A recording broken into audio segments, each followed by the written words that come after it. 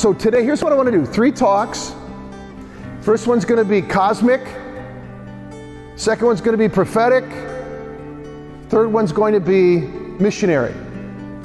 Say with me, cosmic, prophetic, missionary.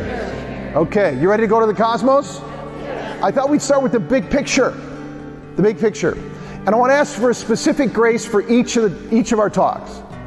I want to pray that the Holy Spirit, whose mission it is to reveal to every human heart the glory and the majesty of Jesus. Because, I'm going to just ask the Lord, Father in heaven, in the name of your beloved Son. By the way, Father, we are your children, and we're so grateful. We're so glad to gather today as your children. We love you, and we're thrilled and fascinated by what you've done for us in Jesus. And we ask, Father, that the Holy Spirit would stir in us and awaken in us a greater understanding of the glory of your Son, Jesus, and the glory that he's bestowed on us, which is the ground of our hope, which is the source of our hope. Come, Holy Spirit. Come, Holy Spirit, and awaken our hearts, enlighten our minds, cast the fire of the glory of the King into our hearts. Help us see what you see, feel what you feel, know what you know. For the glory of your name, Jesus. Amen. Okay. I want to start with a passage. I'm going to spend a fair amount of time in the Catechism, but I want to start with a passage from Colossians 1:27. Colossians 1:27. And Paul is writing to the community in Colossae, talking about, in this section, the mystery that was hidden for ages has now been revealed, even to the Gentiles. What's that mystery? Paul describes it in a very concise way. And I love it when he does this, because it kind of captures what's at the core, the center. What does he say? Christ in you, the hope of glory. That's right. Christ in you, the hope of glory. Let's say it together. Christ in you, the hope of glory. Turn to somebody next to you and say, the Christ in you, the hope of glory. The hope of glory. Right. So why do you have any hope at all? Yes, because Christ died on a cross, he was raised from the dead, and is seated at the right hand of God the Father in heaven. And what is so special about that? I mean, it's obviously special, but for you as a human being, why is it so astounding, Mary? Because he's in me. Because he's in you. But how can he be in you? How is it possible for him to be in you? Why did he have to go through what he went through in order to be in you? What did he come to do? He came to save a race of people that was dead in sin and had no future. We were separated, alienated from God, every human being born into sin, under the slavery to sin, and destined for eternal separation from God. That's the condition of the human race. But for God so loved the world that he gave his only Son, that whoever believes in him would not die, but would have everlasting life. But wait a minute, we all die anyway. We die biologically, but God had something else in mind. And what the apostles said, what we have seen, what we have heard, what we have touched, we declare to you that the eternal life that was with God has appeared to us. Heaven has come down. And we've seen a life that no one has ever seen, and it's in a person. And how do we know that? Because we heard him preach, we saw him heal, we saw the signs and wonders, but most of all, we saw him die, and he came alive again. Amen. There was a life in him that was stronger than death, and that life was in a body, in a person, the Son of Mary. No human being had ever experienced that. Human flesh had never, ever been united to God in that way. It never happened before, but it happened in Jesus. God's plan of salvation is to bring the life of heaven and to give it away and to find its home in human flesh. Jesus came to save this race of people who bear the image of God. So that's why he became one of us. So that he could take a race of people that Paul says, we've all sinned and fall short of what? Glory. Okay, not bad. We've all sinned and fall short of the glory of God. Right, so sin causes us to fall from the glory we were destined to have. The glory is God's renown, His majesty, His beauty, His power. And Adam and Eve walked and were near to God on it. But it wasn't living in them the way it lives in those who are baptized into Christ. That's why we say on Easter, "Oh happy fault." You know that great hymn, in the hymn, "Oh happy fault." That sin, how God turns sin on its head. And we get something even greater out of it. So Jesus takes on human flesh and he comes to declare the kingdom. And he begins to reveal God's glory. And what the Catechism tells us is his glory is the Spirit, the Holy Spirit that was in him and upon him. You want me to give you the reference to that so you can take a look at it when you go home? Okay. I could also read it to you.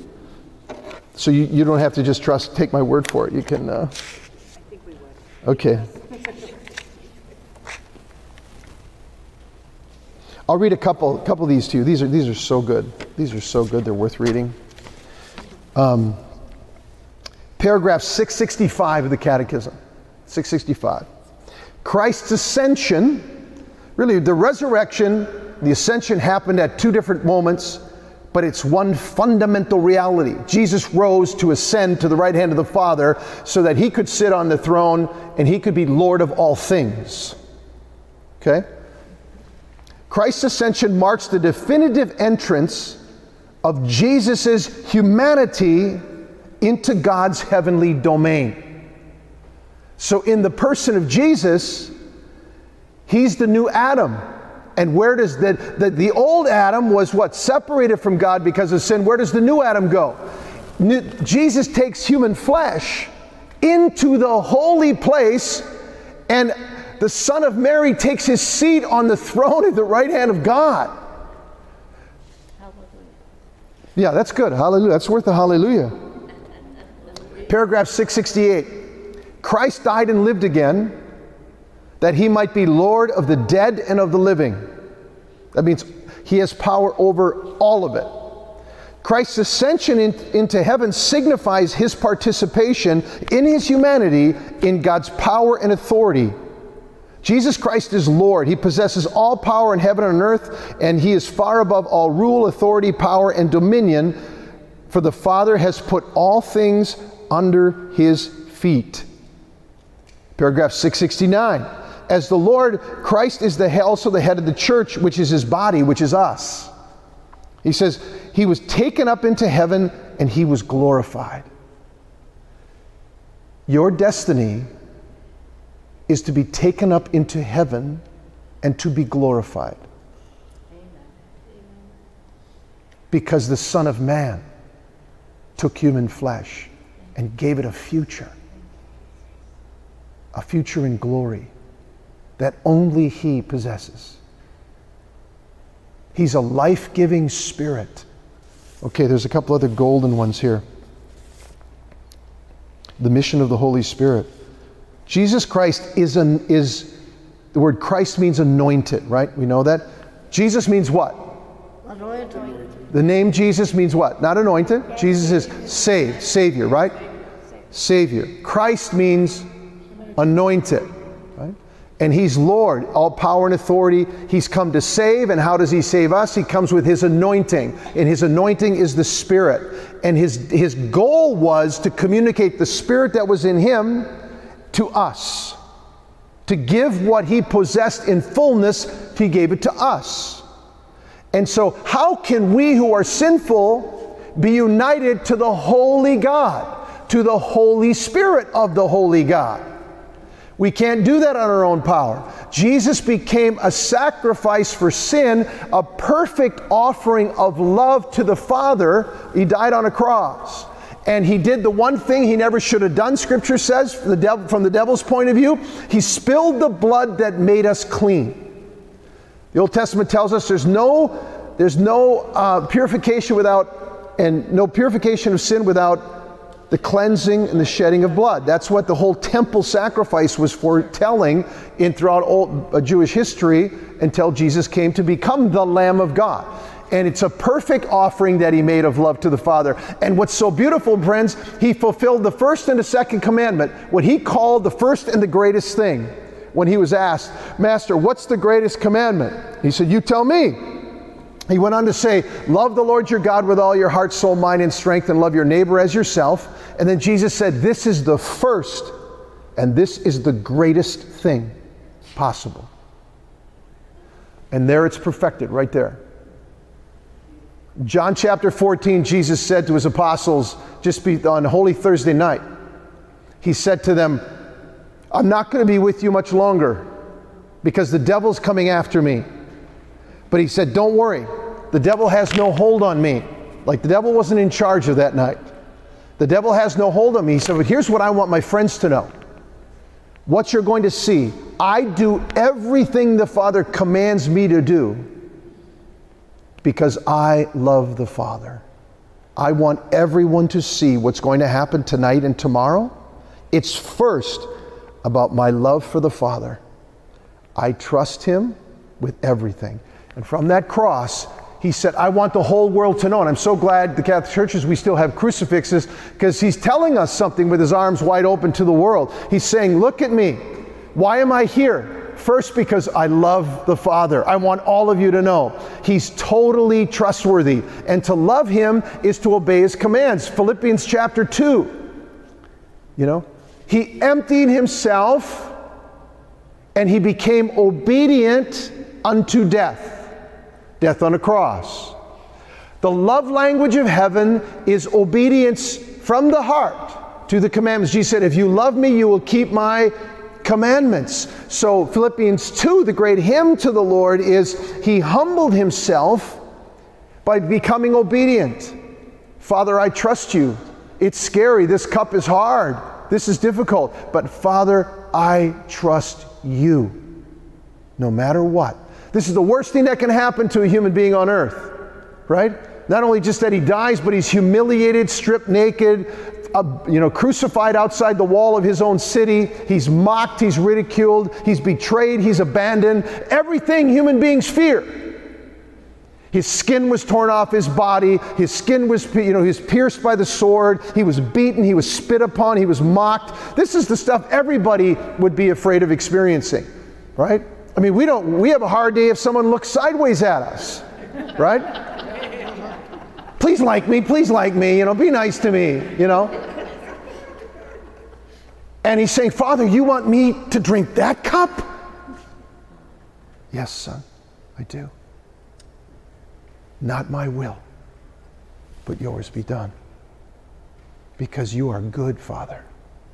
You are trustworthy. You are wise. You are loving. Right? And he said, this is what I want my friends to know.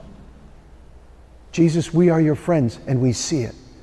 We hear the message. And he died for us too. Because he did what? He made himself a sacrifice for sin. He was a sin offering.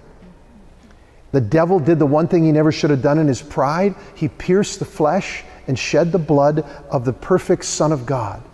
And that blood became for us a cleansing to take away sin. And when you were baptized into Christ, you were united to that cross and the blood of Jesus. He cleansed you. How? So why? So that the Spirit of God could be given to you and you could be born again. You're born again by water and the Spirit. You became a new creation. You received the down payment of the Spirit of God. The new creation is already in you. That's why you have hope. It's not like, oh man, I hope someday. It's already in you. You're already born again. Say with me, I am. I am. Born again. I am. Born again. I am. Forgiven. I've been washed by the blood of the Lamb of God. That's a fact. That's why you have hope. Because the one who conquered sin, the one who conquered death, the one who passed from death to life and is the new creation. He's begun existence beyond death. He's the only one. He's the new humanity. How does that happen? By you being united to the life of God. Too many people think Christianity, Catholicism is like, it's like a moral system, and it's about sin management and just be good and just behave and all that kind of stuff. And it becomes a human work, right? It's His gift to us. And He does want us to obey, and He does want us to follow His gift. But it starts with what He did for us, not what we did for Him, right? So it doesn't matter, friends, what happens to the world. We care about the world. We love the world. We want to make the best contribution we can. It doesn't even matter what happens to me, to my body, right? To my finances, to my whatever. Yes, I'd like everything to be wonderful in this world. I'd like to be a smashing success. I'd like to be famous and rich and powerful and very nice and all that kind of stuff. I mean, that's what human beings all want in different ways, to one degree or another. But it's easy for us to pursue those things and forget what really matters and where the real gold is. All that other stuff is going to pass away. There's been 29 or 31 civilizations in human history. And they're just now, most of them are just gone. They're just gone.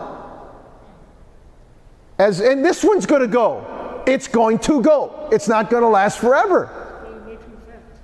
What's that? It's going way too fast. Yeah, and we might be. I mean, we're sliding. I mean, when civilizations like St. Augustine said, was asked the question, why do civilizations die? He said, civilizations die because men begin to love the wrong thing. Which means they worship it. Which means they want it with all their heart. Right? Pope Benedict XVI described the time we're living in this way. He said, in vast areas of the world today, the faith is in danger of dying out, like a flame which no longer has fuel. He said what's happening is humanity is pushing God from the human horizon. He said, and when the light from God is pushed away, what happens? Darkness begins to settle in on the human mind. And remember what Jesus said? You call darkness light. I'm the light of the world. What I say is real. What you say is a fantasy. Right? And he said as a result, Pope Benedict said, as a result, humanity is losing its bearings with increasingly evident and destructive effects. Right? And who's the light of the world? Okay, who else is the light of the world? Huh? You're the light of the world. Why? Because He lives in you. That's why you're the light of the world. The light of the world is heaven has come. The light of the world is the Spirit of God has been poured out on fallen human flesh that had no future. That's the light of the world. You know? It's not just human understanding. There's divine understanding and revelation about where we've come from, why we're here, where we're going, what's our destiny, what has God done for us. Right? And when we lose sight of that, and we lose sight of this treasure that's hidden where? In earthen vessels. Look around. You see some earthen vessels here? Some pretty pathetic ones. I'm getting there, Yeah. But in Peter Herbeck is a life that will never die. And though my body's wasting away, right? God's glory is growing in me. So I don't have to whine and be afraid and be paralyzed by fear, by death and sickness and all that stuff. You can say, okay, I don't want any of that, but guess what? It's going to come. Yeah, amen. All right? And I can unite it to the King in His suffering for the salvation of the world, and soon I'm going to be home. And when you go into that good night, you're taken away from everything. Family, everybody. And you go into that dark. And as soon as you get there, someone's going to call your name. He's coming for His Father's children. He knows why Each one of you was particularly made by the Father to give glory for all eternity to Him and to rejoice in His creation. Every one of us has a distinct purpose. Every one of us is a unique reflection. Every one of us was made to radiate that, what we call glory, in the way He's going to make it come through you for all eternity. Isn't that amazing? And then Jesus, the firstborn Son of the new creation, is coming for you. And He'll come into that darkness. He will shed His light. He will call your name. He'll take you by the hand.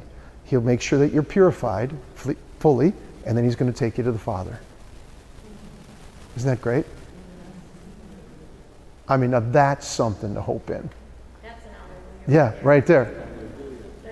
And hope is not wishful thinking. It's not positive thinking. Hope is the confident expectation of the fulfillment of God's promises in my life. I'm confident. Say that again. Yes, please. Hope is the confident expectation, right, that the promises of God will be fulfilled in my life. I am confident, not in my strength, not just in my wits. I'm confident in the one who has proven His love for me. While I was yet a sinner, Christ died for me. His love conquered my sin. And it's still doing it every day. Thank you. I mean, it's amazing that He loves us. I mean, seriously, He loves us so much, it's unbelievable. I mean, truly, truly loves us. He loves you infinitely more than your mother loves you. Try that on for size. You know? And moms or grandmas or whoever is that person, think about it, who most loves you unconditionally. That person is reflecting Jesus, the love of the Father toward you. Right? And isn't it amazing that the down payment, which is the Spirit that's given to us, what does the Spirit do in us, does Paul say in the 8th chapter of Romans? He groans in us. And the Spirit has a mission. He says the Spirit speaks to our spirit, telling us what? That we're children of God. You see, the Spirit gives us conviction that we can't access on our own strength, because human beings live with a constant feeling of alienation. It's all over the world. It's everywhere. I don't care if you're I don't care. I mean, for heaven's sakes, Tiger Woods, I'm not just a public figure. I mean, that guy had what almost every man on the planet would define as the most awesome life. First of all, he's a physical freak, right? And he's gifted. He plays a sport you can play till you're 90, as long as you have health, you know.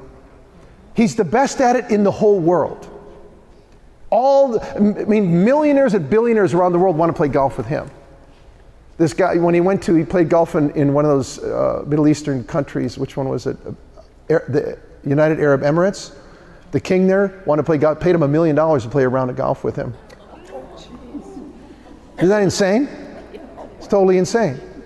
He was the most famous athlete on the planet. He was one of the most famous persons on the whole planet. People love money, people love power, people love fame, right? And then he was married to a gorgeous, beautiful wife who loved him. And he had 2 beautiful little kids. So just in the language of the world, he had a trophy wife, he had everything. He had mansions all around the world, he had jets, he had yachts, he had the whole 9 yards. And he's hitting on a 16-year-old waitress from Denny's. And he loses everything because he can't control himself, because he's so empty and he's in such bondage to sin. There's something wrong in his heart. There's something broken in him. You know, when big people like that go down, lots of people like to rejoice in it, you know. But what God manifested right before the world and for the men of the world is to say, guys, all that stuff's not enough. It's not enough. You're made for more. And if you don't know that more, you will be alienated to your own internal being. I mean, you won't even know yourself. And you'll battle depression and discouragement, anxiety, alienation, isolation, all these kinds of things. You know? So the Spirit of God is giving us heavenly power to have a lasting, life-changing conviction about what's going on inside you and who you are. Romans 8, the Spirit of God bears witness to our spirit that we're children of God, and the Spirit of God helps us cry out, Abba, Father. I don't have to be afraid of God in that slavish kind of way. There's a power in you that your flesh keeps working against. You got to, what does Paul say in that same chapter? If by the Spirit you put to death the deeds of the body, the flesh, you will live. If you put to death that drive in you, that's me first, or my own pleasure, my own self, or the lies of the enemy that say you're the one God's not happy with, you know, you're the one, you've done enough now, you're out, you know, or you're basically a disappointment to him or something like that, you know. The devil always tries to lie about that stuff, to take away our identity, our childhood, you know. Why do you think, friends, the world is totally obsessed with identity, identity, identity? Our politics, everything. Identity, identity, identity. And why do you think there's like thousands of identities, millions of identities? They keep multiplying like crazy. This is what I am, this is what I am, this is what I am. Affirm me, affirm me, affirm me. This is what I am, affirm me. Right? Because the only identity that will ever satisfy the human heart is the one we receive. If I create my own identity, no matter how many people clap for me, when I'm alone, I know I made it up. And therefore it's make-believe. I made it up. I'm not the origin of my existence. I don't know how I got here. Are you kidding? I didn't design myself.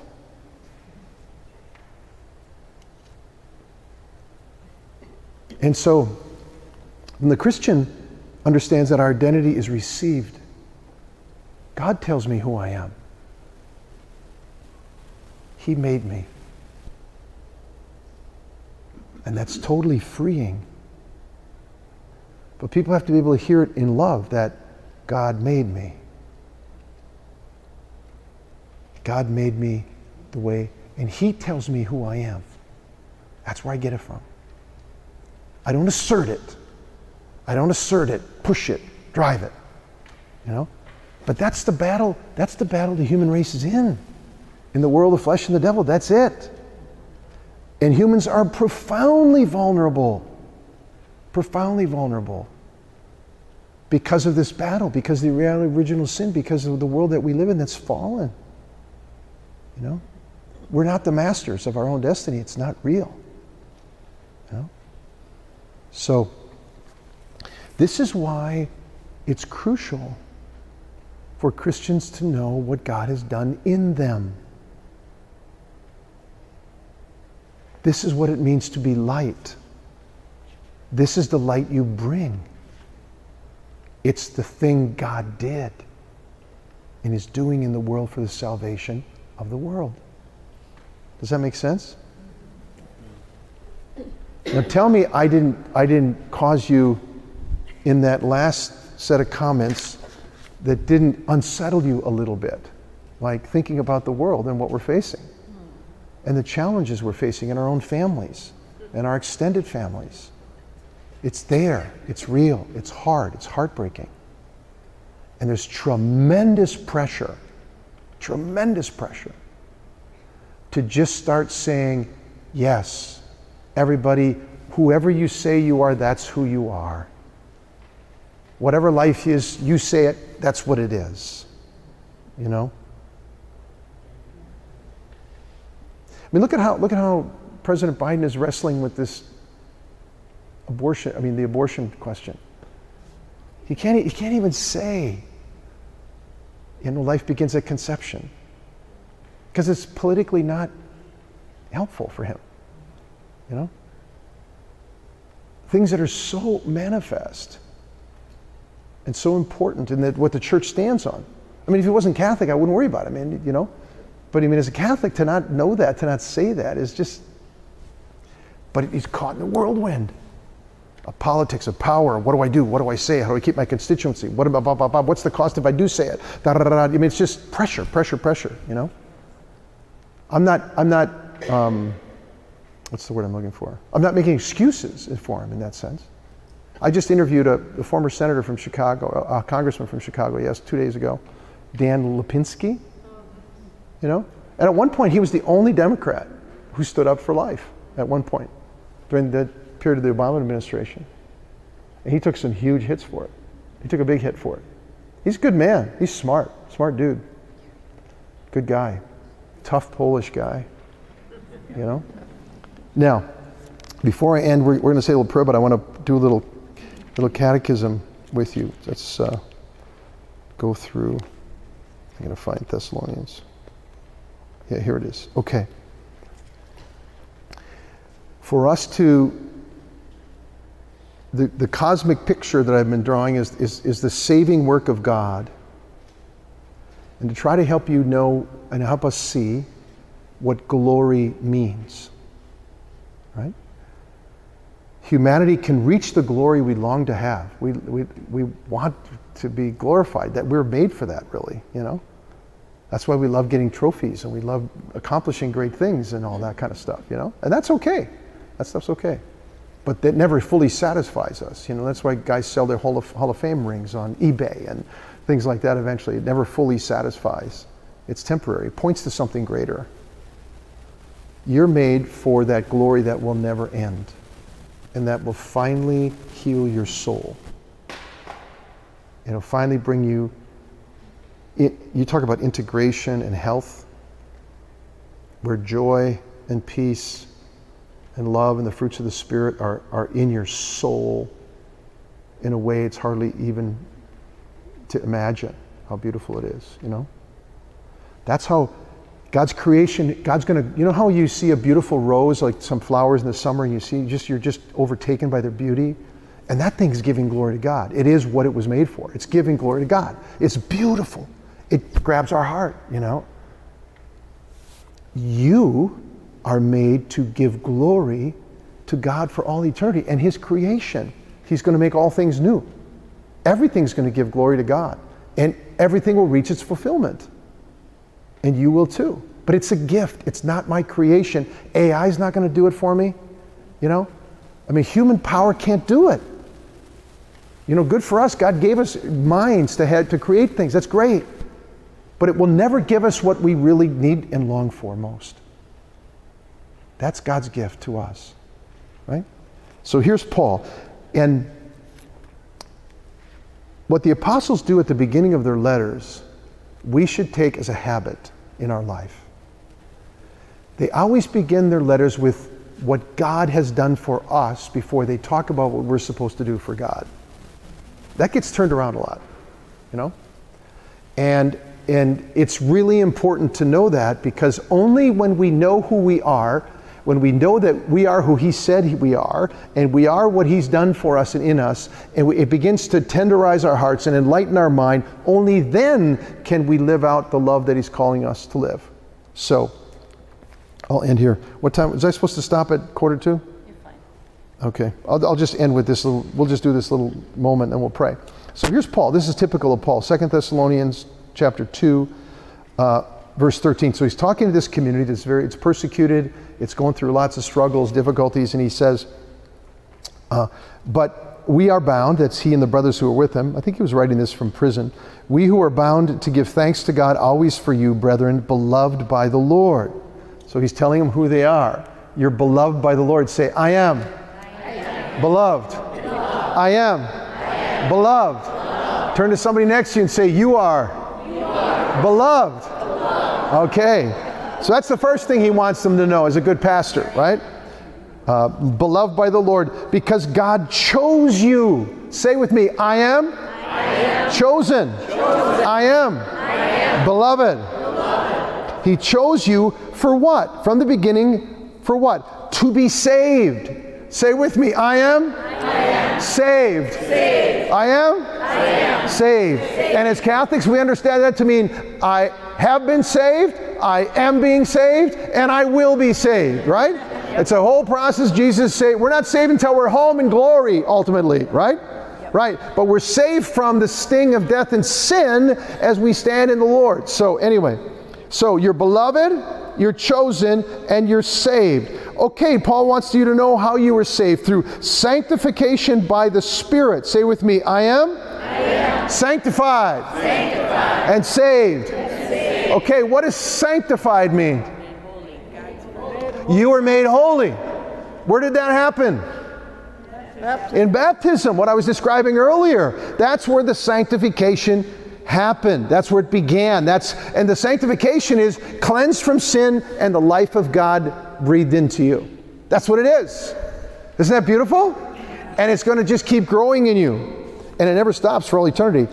And you were set apart. You were chosen to be saved. You were sanctified by the Spirit, right? In baptism. And for belief in the truth. Right? Say, I believe in the truth that is Christ. To this He called you through our gospel. This is why the church exists, to evangelize.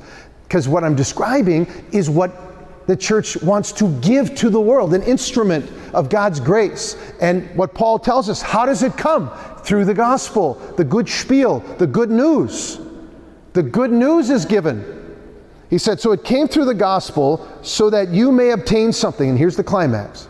That you may obtain the glory of our Lord Jesus Christ. Think about that. Say, I am headed for glory. How about that? You have a future. You have a destiny. The futures we have in this world are good. We need to fulfill what we're called to do here on earth. But you need to live on this earth with your heart in heaven. You know where your life is going. You know who has you in His hands. And what you're doing, He says, you've been given this so you can obtain. You've been beloved. You've been chosen. You've been saved. You've been sanctified in the truth and in the Spirit so that you can obtain the glory that belongs to a person, Jesus Christ. This is why He's the only Savior of the world. No one else can do this. And it doesn't happen by just being a good person. It comes through repentance and believing in Jesus and being baptized into Him and becoming a child of God. Isn't that beautiful? Yeah. Okay, let's end with a prayer. Why don't we stand? If you can stand, but if you can't right now, that's okay. If you'd rather not, I mean. Let's just turn our hearts to the Lord and receive. Jesus, we delight and we're really amazed at what You've done in us. Holy Spirit, I ask that You would, in this moment, do Your work to help us see and believe. Come, Holy Spirit. Release Your kingdom.